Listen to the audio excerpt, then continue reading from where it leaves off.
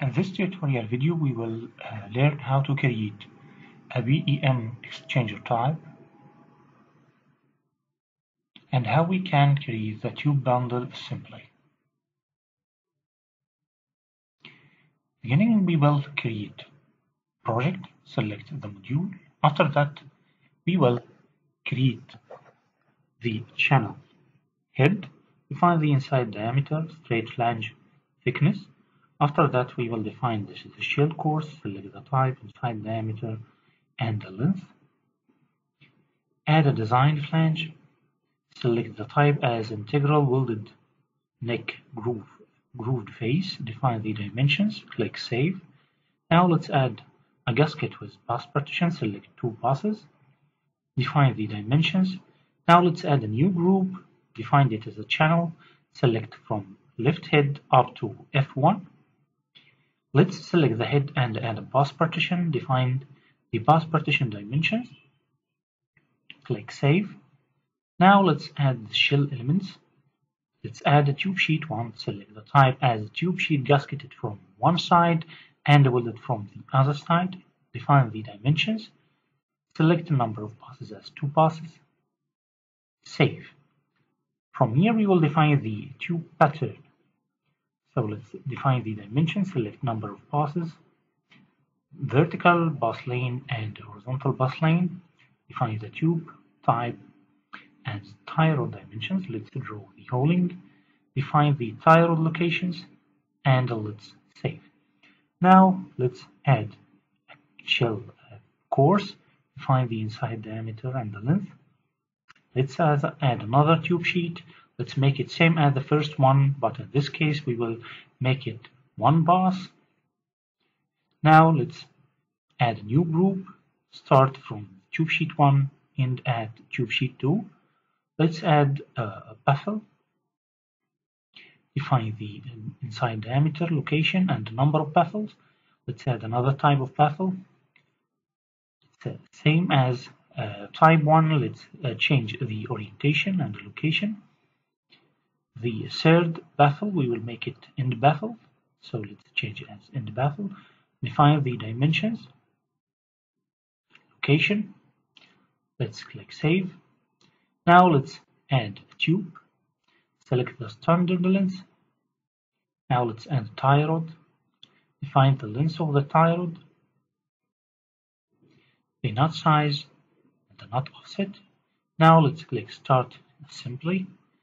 Now the channel head, the pass partition, fill plate, flange, the gasket. After that, the first tube sheet, the baffles, first baffle, second baffle, and third baffle. Now the tube symbol. After that, the tie rod, the shell plate, the second tube sheet. Now we will select the first tube sheet and start holing to start creating tube pattern as simply holing in the tube sheet and baffles. Now let's add the channel, the bonnet gasket, a designed flange and make it looks like flange 1. The same for the can, let's make it looks like can 1.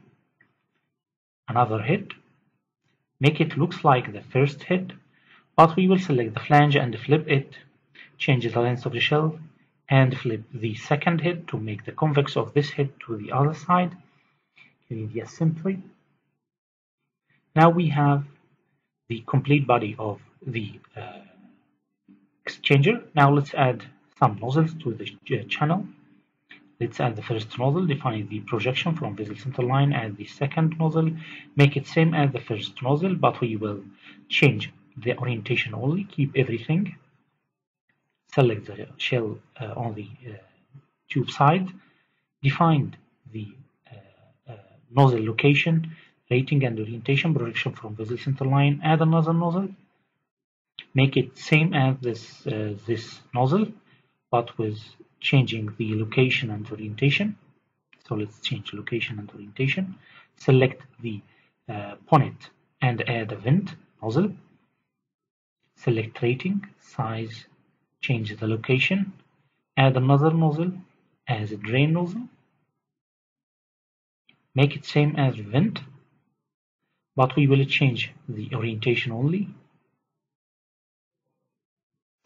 Now let's add saddles. Let's add the left saddle. Add a weir blade, define some dimensions, and click Save. Now let's add another saddle and let's make it same as the first one. But now let's flip it and change the location of this one and click Assembly. Now you can figure that the nozzles will be created on the channel. After that, on the shell side,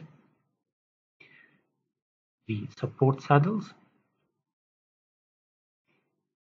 After that, nozzles on the bonnet. You can figure that the saddle location can make a clash with the second nozzle. So let's change the projection of the saddle and the location of saddles, and let's make the final run. Thank you for your time.